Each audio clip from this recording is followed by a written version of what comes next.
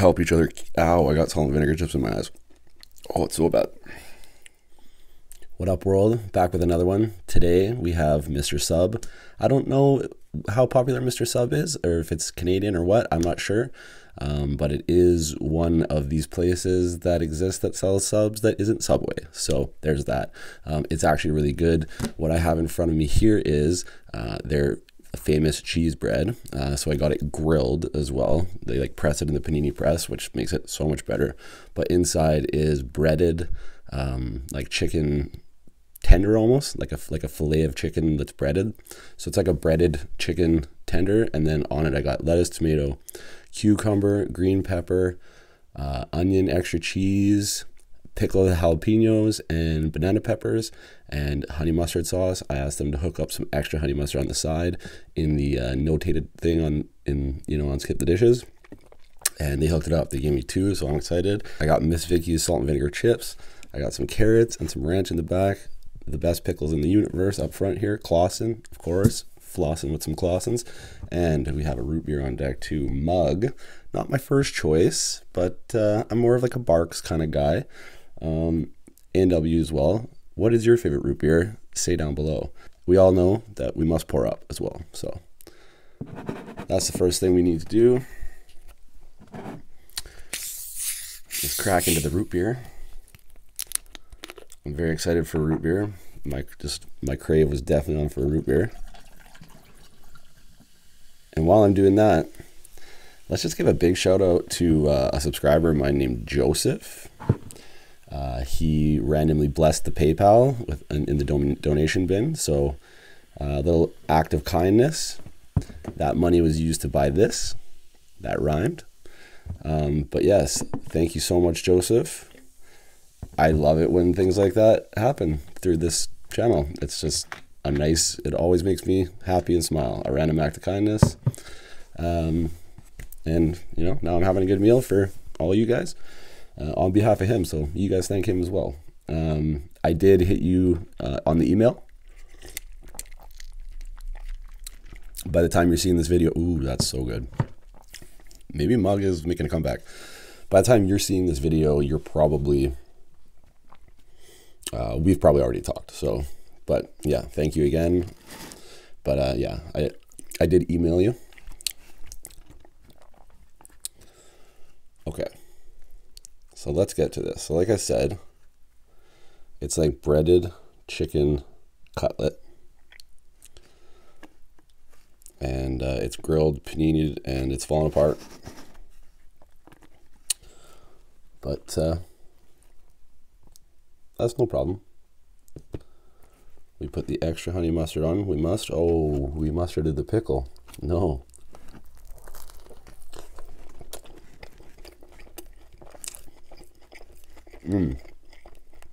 I also asked for bacon. I'm not sure if they put it on though.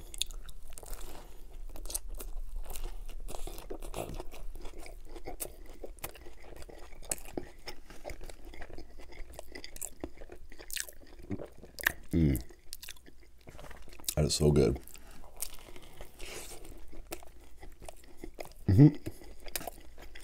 The bacon made it in.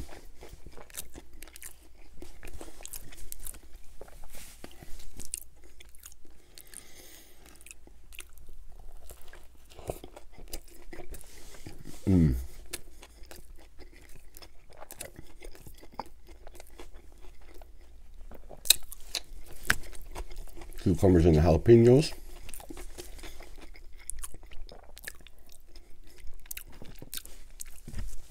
Killing it.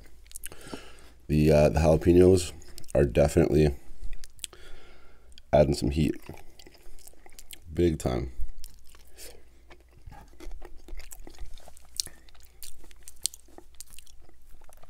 You guys already know I'm gonna ranch it.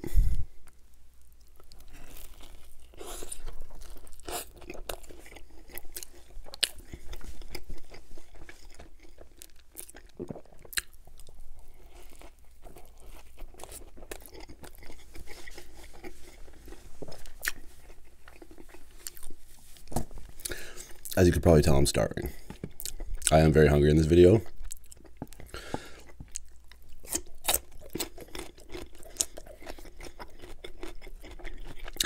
I'm in a bit of a strange mood, but I just feel like I need to get something in me first here.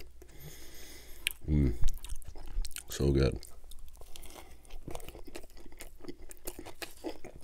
Falling apart, a little sloppy.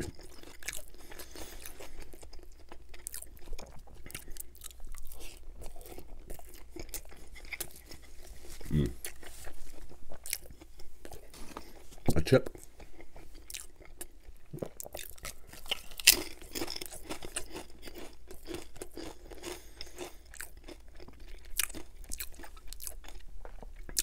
Salt and vinegar, where it's at.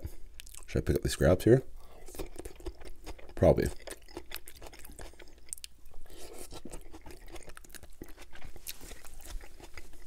Shouldn't waste food. And so this sub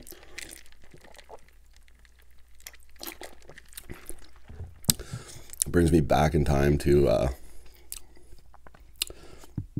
I used to work at this call center.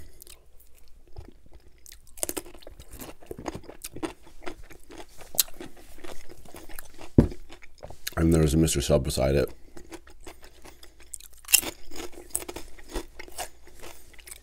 And on my lunch breaks, I would like religiously get this sub. I feel like I ate it like 3 or 4 times a week.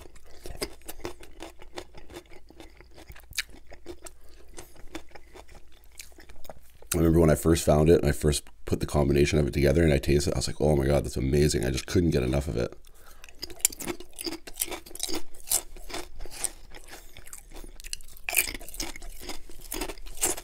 But I haven't had it in years, probably 5 years.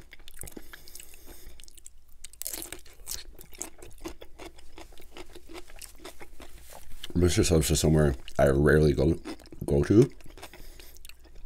It was just because at work it was right there. And we all know that lunch hour is the shortest hour in the known universe. I swear, like when you go for lunch, by the time you even sit down and start eating,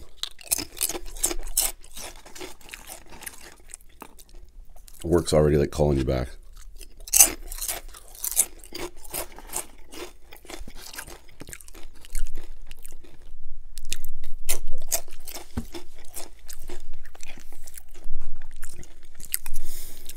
I remember working at places that give you like 30 minutes for lunch. You're like, what am I supposed to even do with that?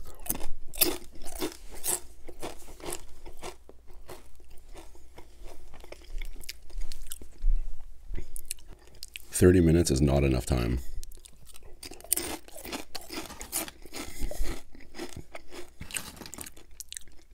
To just like get some food in you, like relax a bit, digest. Like I always hated that about like lunch break.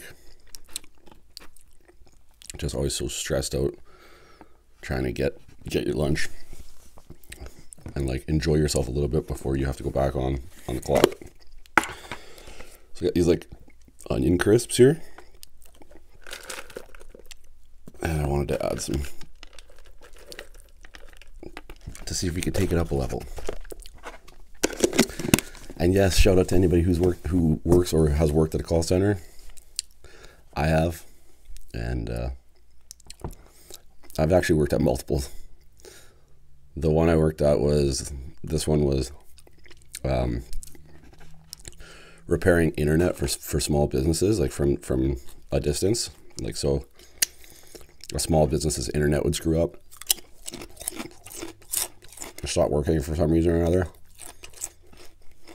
And then they call me and I'd be able to either like, I'd look into what's going on, if there's any outages or anything like in their area.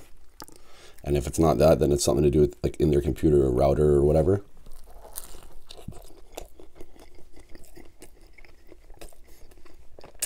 And I'd either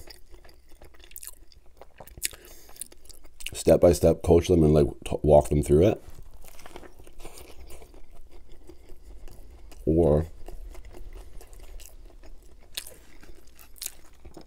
if they weren't paranoid,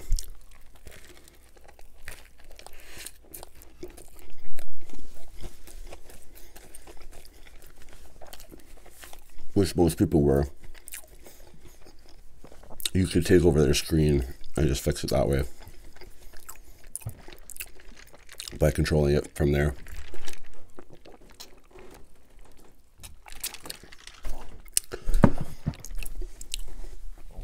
But most people didn't like the idea of some random dude being able to be like in control of their computer, which I understand that. But I'll tell you this, it made everything a whole lot easier.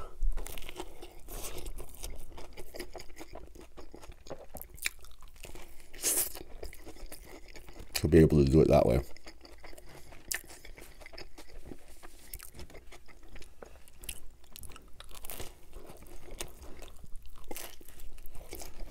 So sloppy.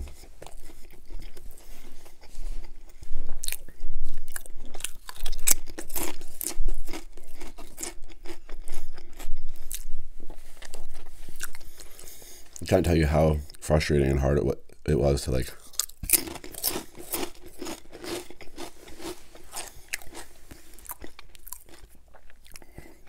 jalapenos get me spicy, to verbally coach a senior citizen who's like not familiar with computers or the internet at all, to try to like coach them through the phone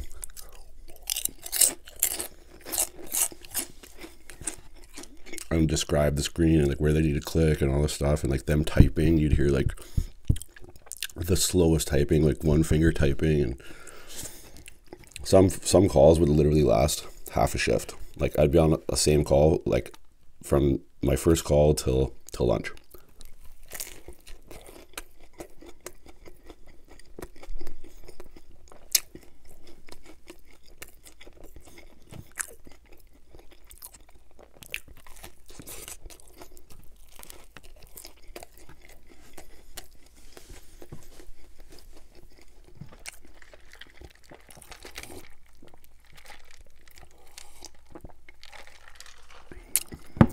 I know call center jobs like get shit on. That one wasn't a bad one though. I liked it because like it was actually kind of interesting, just like learning about, you know, different stuff with computers and the internet and like how it all works, but also just the fact that people were calling me and me to solve them a problem that was hurting their business. So at the end of the call, it's like when you fixed it, they were like super happy and like very like grateful and thankful.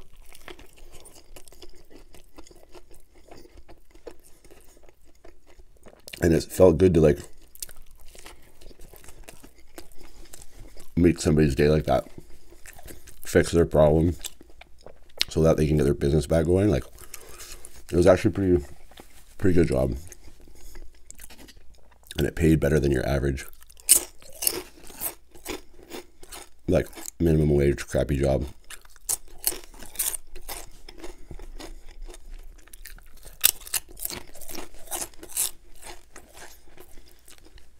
Sitting in a chair all day though, that's tough for me. I can't do it. I just get so like restless, lazy, like just bored. Like I like to be moving.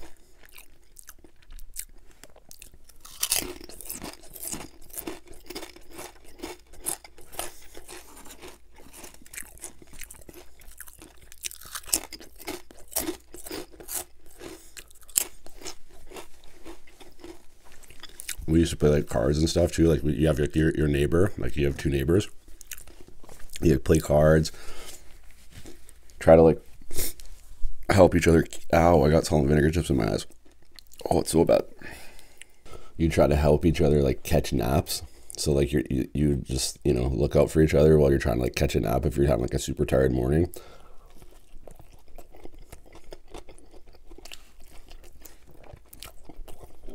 You get on a call, and then if you have to transfer to another department, you could like send the person but not hang up but go silent, and so it's called piggybacking. So you could just piggyback the call so it looks like you're on a call working and stuff, but you're just listening to some other agent like do their job with the customer, and you just like chill out and just nap. And was take it easy for like a half hour, because there's some mornings they're so tired, just like when it wasn't ready to work yet. Just piggyback a call for like an hour.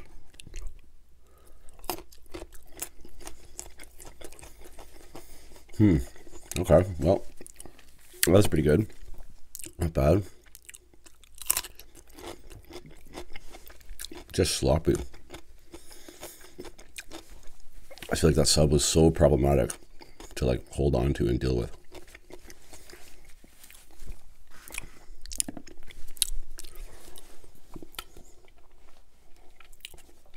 Well, that concludes that. Hopefully it looked better than it kind of went, you know? Anyways, till the next one, eat good, live well, stay true.